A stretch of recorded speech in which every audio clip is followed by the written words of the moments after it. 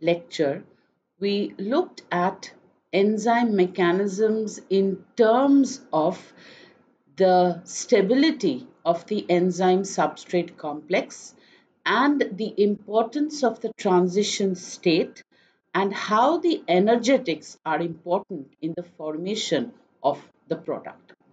When we go to this lecture, we are going to look at the different enzyme classes, specific catalytic mechanisms to see how, as we learnt in the previous lecture, the specific residues, amino acid residues involved in the process and how they can act in acid-base catalysis as proton donors and acceptors, how we will see the enzyme restore its structure so that it is able to bind another substrate in a subsequent reaction.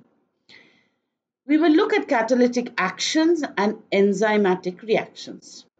To understand this, we need to know what kind of catalytic mechanisms are possible. These are acid-base catalysis, covalent catalysis, metal ion-based catalysis. Some or all of these involve electrostatic interactions, and the proximity and orientation effects, which we had visited in protein ligand binding. We know that enzyme substrate binding is a subset of protein ligand binding, and the involvement of the ligand, in this case the substrate, to be recognized by the enzyme to form the enzyme substrate complex is an important event in the process of catalysis. In the enzyme classifications that we learned in the first lecture of this module, we know that they are classified according to the reactions that they catalyze. For example, we know we have oxidoreductases, transferases, hydrolases, lyases, isomerases, and ligases. We will visit each of these types looking at specific examples to see how they conduct their catalytic operation. For oxidoreductases, we will be looking at NAD plus and NAD plus, the nicotinamide group, a vitamin B3 derivative that, as we can see from the hydrogen that is coming in, the receipt of a hydride ion, and we learned in the previous class the importance of the pro-R in the and the pro-S for the chirality of the specific molecule. Similarly, if we look at another example where we have FAD and FMN in the riboflavin group, which is a vitamin B2 derivative, this also receives a hydride ion in an oxidoreductase example. For the transferases, we will be looking at aminotransferases. Aminotransferases catalyze in a reversible fashion the transamination reaction by what is called a ping-pong bye-bye mechanism. When we look at enzyme kinetics, we will see what we mean by this bye-bye mechanism or ping-pong mechanism in terms of enzyme substrate complex formation. There are reactions which involve two substrates. These would be called bisubstrate mechanisms, and we can see how they will react with each other in the formation of an intermediate product going on to form a final product. So there may be two substrates and two products formations, which we will see later on in the kinetic mechanisms that we will explore. In this case, we have the aldehyde group of the pyridoxal 5' phosphate, PLP, which is the cofactor.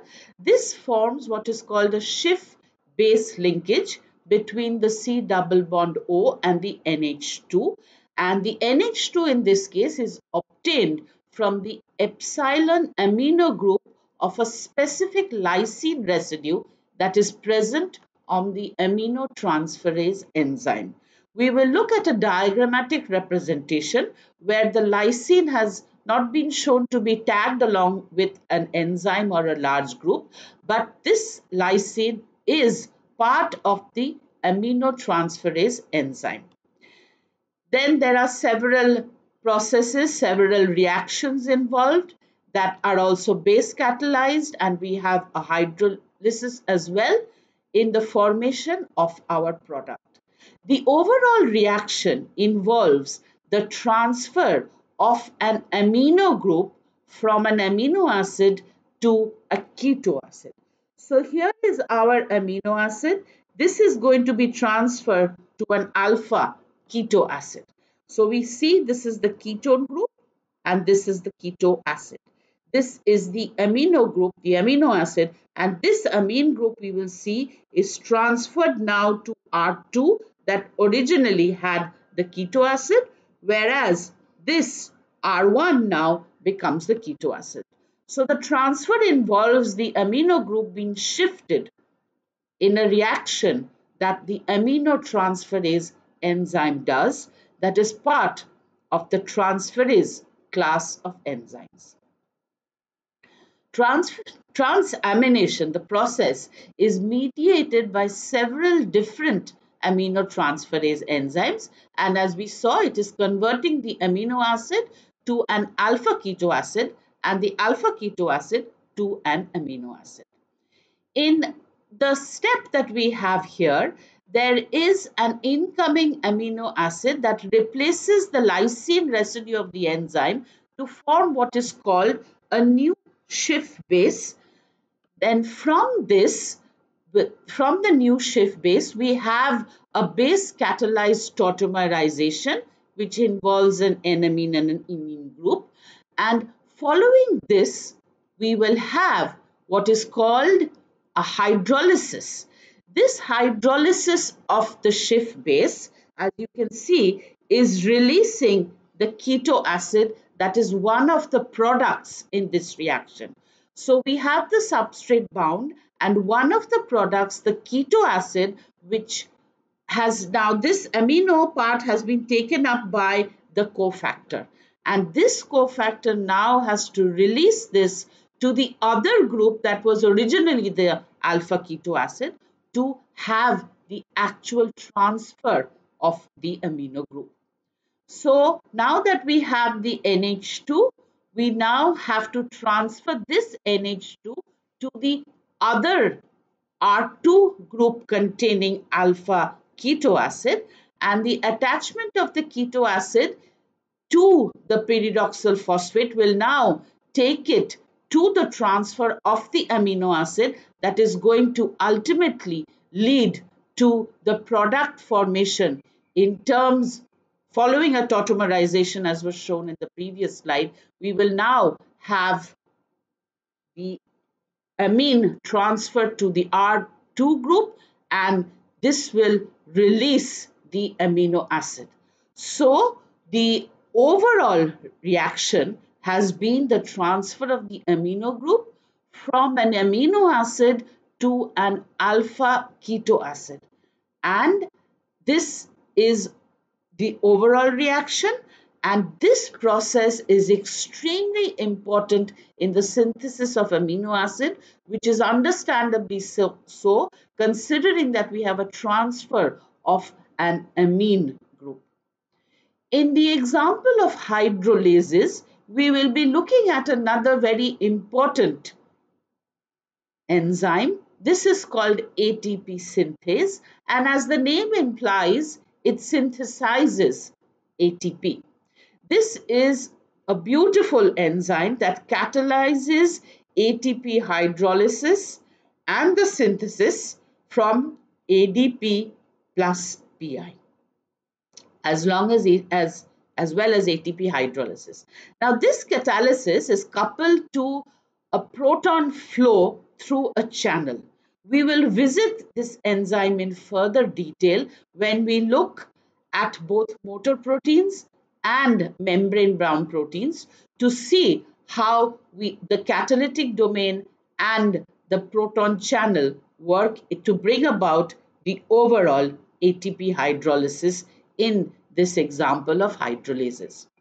So when we look at this, there are several subunits associated with this. And as we know, the ATP, the currency of energy as we call it, and the usage as we see in many reactions, the hydrolysis of ATP, the energy is used for several reactions.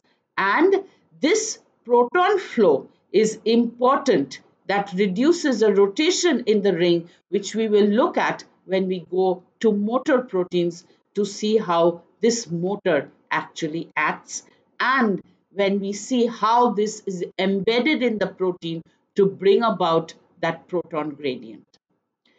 In our class 4 enzymes, the lyases, we are going to look at the example of isocitrate lyase that, as the name implies, as we had looked at before, involves the cleavage of a bond, where we can see we have broken up or we have cleaved a bond in isocitrate to produce glyoxylate and succinate. This reaction mechanism is similar to aldolase in glycolysis, even where there also a carbon-carbon bond is cleaved and an aldehyde is released. Here is the release of the aldehyde, in this case in the term of the glyoxylate ion. And we have the succinate ion, both of which are derived from the isocitrate. The importance of this enzyme is this isocitrate lyase is the target for the treatment of latent tuberculosis. So inhibitor design is important in this particular enzyme. We look at isocitrate. The first step involves the deprotonation of isocitrate that is brought about by an imidazole, because that we have learned can act as a proton donor and a proton acceptor. So this blue sphere that we see here is part of the enzyme that we are interested in, that provides the histidine base to, or the histidine residue to act as a base in the deprotonation of isocitrate. So with the deprotonated form, that is this form, we have lost this proton. This is then has a transfer with another acceptance of a proton, where we will see that this bond is being cleaved, and we will have our aldol cleavage to give us our product, where we can see this is part of the succinate part and this is part of our glyoxylate. In the fifth class of enzymes that we will be looking at, these are the isomerases that belong to this class. In this particular example, we will be looking at triose phosphate isomerase that catalyzes the interconversion of the triose phosphate isomers. As we can see, we have dihydroxyacetone phosphate and D-glyceraldehyde 3-phosphate. So this is where we see the variations of DHAP and GAP.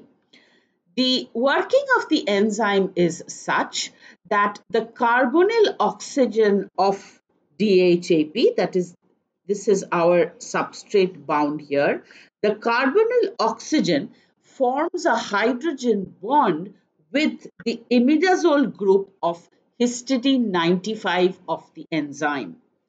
The carboxylate group of glutamic acid 165 removes the proton from the substrate that forms what is called an ene-diolate intermediate. This ene-diolate intermediate that is formed, that is visible from, so here we have an OH group, here we have another OH group, that is the diol, and the double bond that we see there is the ene. So this is our ene-diolate intermediate. In this process, histidine 95 forms a strong hydrogen bond to the C2 oxygen atom and protonates it. Then glue 165 donates a proton to C2. Here is the donation of the proton to C2, producing the product. So the overall reaction is, as we can see, an acid-base reaction, an acid-base catalysis example involving an isomerase. In our last class of enzymes, the ligases, we will be looking at a specific example of pantoate beta-alanine ligase. As the name implies, this is a connection between pantoate and beta-alanine. Beta-alanine is a naturally occurring beta amino acid, which is an amino acid in which the amine group, instead of being attached to the alpha carbon, is now attached to the beta carbon. In the overall reaction, what happens is we can see the amino group attached to the beta carbon. So we have the formation of pantothenate. We have pantoate, we have ATP forming the AMP and the PPI. The beta alanine come into the picture to form what we call R-pantothenate. This pantoate beta-alanine ligase is an enzyme that therefore catalyzes the overall chemical reaction, where we have ATP, R-pantoate and beta-alanine. This being a ligase enzyme will connect pantoate and beta-alanine to form the pantothenate. In the process, the energy from the cleavage of the ATP is used to bring about this cleavage, this ligation rather, and this enzyme participates in beta-alanine metabolism and pantothenate and coenzyme A biosynthesis, both of which are important in several biochemical processes, and we will see them, or you have seen them, in several biochemical cycles as well. In another protein, ribonuclease A, we will be looking at specific active site residues. So this is a hydrolase enzyme, but nevertheless being a very important protein, we will just look at its mechanism of action and see how beautifully the active site is arranged in a manner that can recognize the substrate. In this case, the name ribonuclease A indicates that our substrate is RNA, and ribonuclease A is involved in the cleavage of the protein, cleavage of RNA.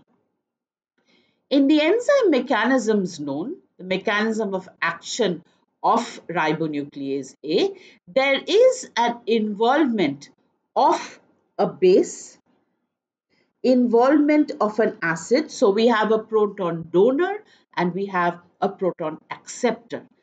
The beauty about the proton donor and the proton acceptor in ribonuclease A is both of these are histidine residues. So we have what is called a pentavalent transition state, which we learnt in our previous class as to the importance of the transition state and how the enzyme will form a complex with the transition state as well. And the stability of this transition state is important. If we look at the ribonuclease A with the bound substrate, we have a specific mechanistic detail that occurs with the histidine 12 and the histidine 119 in what is called a transphosphorylation reaction followed by a hydrolysis. But the understanding that the importance of the residues comes from their recognition of the substrate to the active site, which in this case involves a transition state formation, involves histidine, two histidines that act as a base and an acid. And in the second step, their roles are reversed. So if we look at a picture of RNase A with a bound substrate, we can see how beautifully it fits into the cleft. The last example that we are going to do in this lecture will be lysozyme. Lysozyme is another very important protein that degrades bacterial cell walls. It occurs therefore widely as a bactericidal agent, indicating that it is killing the bacteria because it degrades the bacterial cell walls. The hen egg white lysozyme, which is one of the very well studied proteins, is a 14.3 kilodalton single polypeptide chain with 129 amino acid residues and has 4 disulfide bonds. This hydrolyzes the glycosidic bond from the what is called the NAM and NAG conditions of the cell wall, the composition of the cell wall. So here we have the NAG-NAM system. The lysozyme cleavage occurs at this specific position, which indicates that the binding site or the active site of lysozyme should have specific recognition for this particular bond, that will the beta 1,4 glycosidic linkage that will be cleaved by the enzyme. So the interactions of the enzyme indicate that lysozyme attaches to the bacterial cell wall by binding a hexasaccharide unit. That is, it binds 6 of these units together and it breaks the bond between this specific unit here. So this means that there is a specific recognition, as we will see, by 2 acidic residues, aspartic acid and glutamic acid. The D residue where the cleavage will start, this is this residue. So we have the C, D and the E linkages. These are the these are the hexasaccharide units, and it breaks it between the D and the E units. So now if we look at again this picture where we know lysozyme is going to cleave at this position. So if we zoom in on this a bit, we see that we have the aspartic acid residue important here and this glutamic acid residue important, that will assist the cleavage of this particular bond, the beta glycosidic bond between the NAM and NAG of the D and E hexasaccharide unit. So what happens? So glutamic acid 35 acts as a proton donor to the glycosidic bond and it cleaves the CO bond in the substrate. Aspartic 52 acts as a nucleophile that generates a glycosyl enzyme intermediate. Then there is a reaction of Glu35 with water to form a hydroxyl ion, a stronger nucleophile than water, which then attacks this glycosyl enzyme intermediate that was formed to give the product of hydrolysis. So the beauty of these reactions involves the proton, involves the hydrogen bond formation, and involves proton transfer, as we have seen in a number of these acid-base catalyzed reactions. This importance in understanding the acid-base catalysis and what enzymes, or rather what amino acids are going to be involved in the active site to bring about this acid-base catalysis is extremely important. If we look now at specific methodologies as to giving us how the proximity of the substrate to the enzyme and the orientation is important, as we saw from protein ligand binding, we will look at the concept of rate enhancement when we consider the rates of reactions in our enzyme kinetics lectures. However, just to understand that we are bringing about the combination of these two moieties to provide us with this anhydride. Now, when we have these linked together to bring about a similar kind of product, then what we see, the rotation about this is possible, but nevertheless, because the groups are in close proximity to each other, we have a rate enhancement. However, if we bring about a further rigidity and keep the specific moieties interacting in a specific orientation, this will enhance the reaction manifold. So the example shows that when we have two residue or two moieties that are there in solution that are likely to come together, there is, as we saw, Brownian motion diffusion, which will not always result in a product formation. However, if we can bring them close together in a manner that is going to give us the proper orientation and the proximity to the protein, which may be the enzyme, then we can bring about a several fold enhancement in the rates of the reactions, which we will see, as I mentioned, the rate enhancement, what we mean by the rate enhancement in our enzyme kinetics classes. So if we look at the catalytic mechanisms in general, we looked at acid-base catalysis and we looked at the specific amino acid residues involved in an acid-base catalysis, in the sense that we have the histidines, we have the histidine residues, we have the aspartic acid, we have the glutamic acid involved in this. We will look at covalent catalysis and metal ion catalysis in the next lecture, and overall proximity and orientation effects that we looked at. These are the references. Thank you.